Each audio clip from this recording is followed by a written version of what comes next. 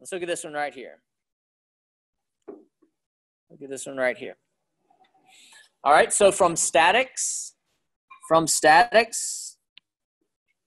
hopefully you can get that I've got an AY right here of 1,900 pounds.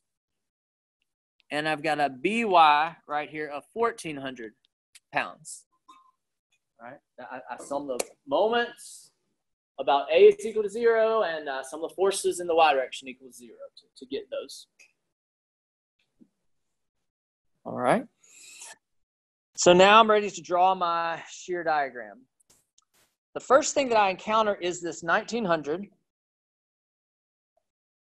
up 1,900. Now, yes, I do encounter that distributed load, but remember, distributed loads don't push it immediately.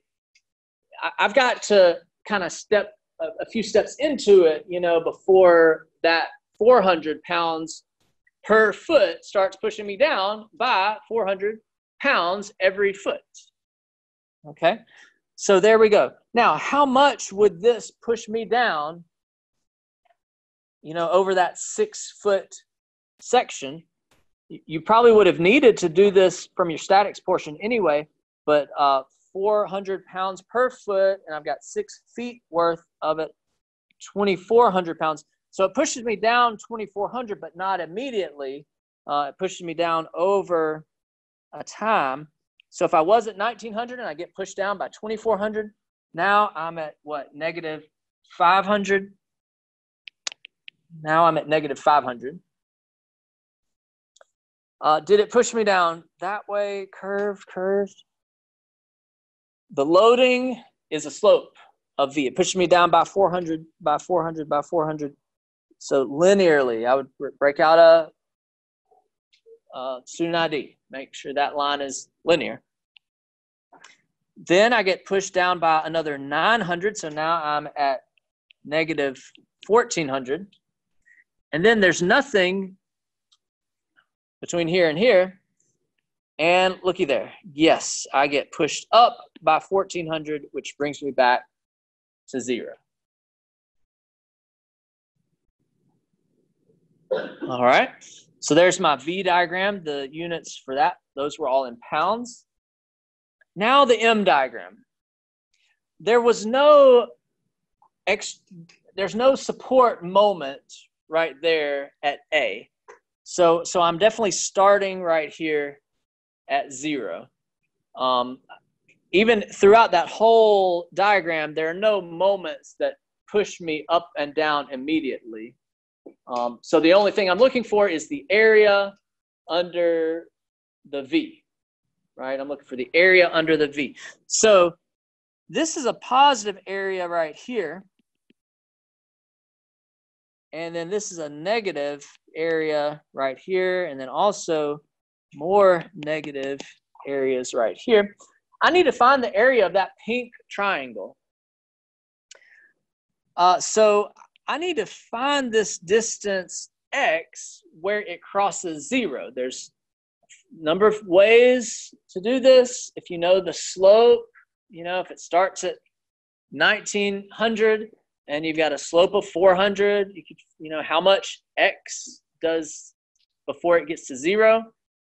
You could kind of do like similar triangles. I think that's what I prefer. I like to do similar triangles. So I would say that this whole triangle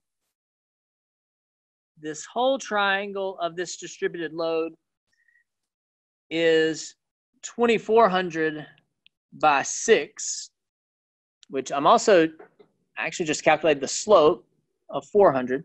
But the large green triangle, 2,400 by 6, and that is equal to this pink triangle, which is 1,900 by X. And see if it makes sense.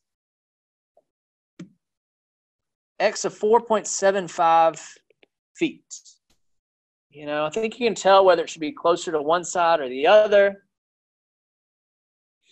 But anyway, it crosses 0 at a value X of 4.75. So now I can find the change in M. Let me do this in pink. The change in M, 1/2 base times height, right? I'm just trying to find this pink area of that triangle. This would be 4,512.5. So I go from 0 up to 4,512.5. But do I go linearly straight this way? V is the slope of M. V is the slope of M. Y'all gonna remember that. V is the slope of M. So I start with a slope of 1900. I end with a slope of 0. That would be that curvature. That would be that curvature. Okay. All right. Now this green, the rest of that, this is below the V axis. So this would be a negative area. And it would be 1/2 base. All right. Well, if this was 4.75, then the rest of it is 1.25. Height of 500. So this would be 312.5. So I need to go down by 312.5. I was at 4512.5. I need to go down. So where do I end? Right here at 4,200. V is the slope of M. V is the slope of M. So I start with a slope of 0 right here. And then I start to get a negative slope. So it's that curvature. All right. And then this right here, what's the area of that? It's a rectangle, base or height times base. Base times height, 1,400 by 3. Looky there, 4,200.